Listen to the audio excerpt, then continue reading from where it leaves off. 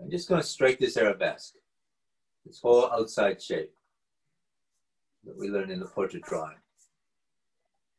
Just go to the soft hide, Paul, and just take your best shot.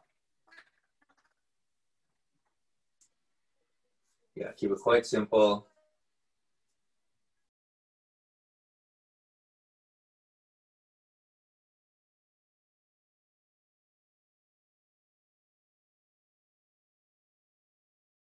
That was good, Paul. Don't worry too much about the small stuff right now. We just want to get the big stuff.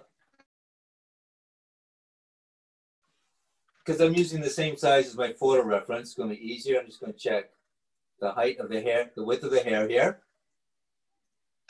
Okay. So far, so good. A bit of a mistake there. And also just the width of the face from cheek to cheek. Okay, and that measures out pretty good there too. So let's go ahead and just double check our measures there.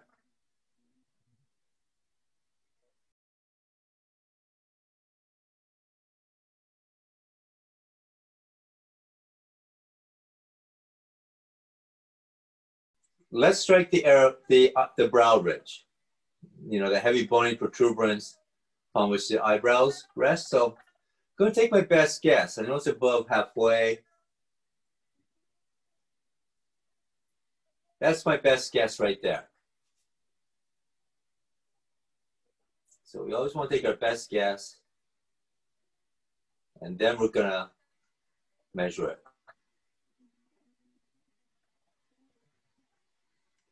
So now let's check it.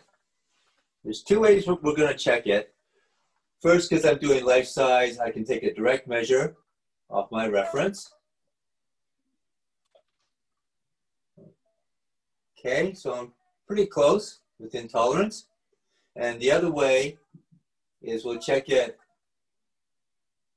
relative to the width of the face, and it comes from the cheekbone all the way to the side of the sideburn, cheek to sideburn, be about right here. And we'll just double check it here. Okay, and everything's working out. So far, so good. And then we'll make whatever corrections we deem necessary. And actually, Paul, while you're there, your hairline looks like it's a bit too high. Maybe drop it down by 1/4 of an inch.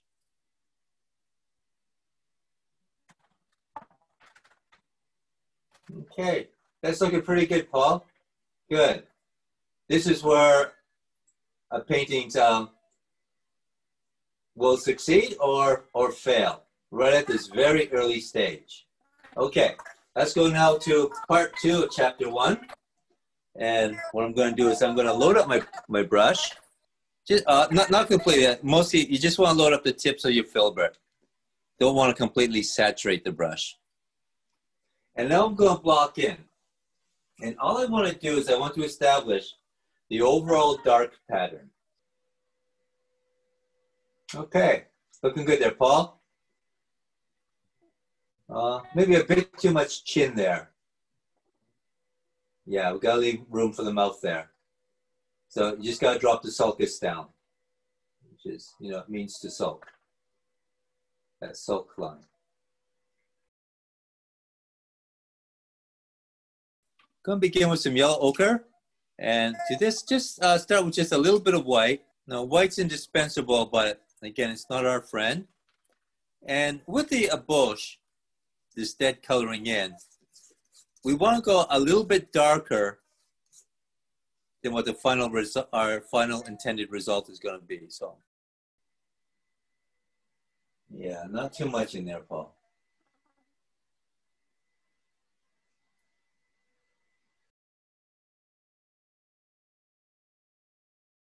Brush down, step away from the canvas. Okay, good. Don't want to go too far into it. We do need to scrape out, we brought the apex of our triangle down too low. So just scrape out, you made this area a bit too long. Okay, too much triangle there. Yeah, just scrape it out. Generally, it's always much easier to light in the dark, but it's a devil in oil paint to darken the light. That's why we need to scrape it out. Okay, just here, just some black, some umber, and a little touch of burnt sienna. So I'm just going to indicate the irises of the eyes, get the gaze. Now with the irises, you got to play around with them a bit. Okay, that's looking better, Paul, but he's looking a little bit to the right there. So again, just have to play with it a little bit more.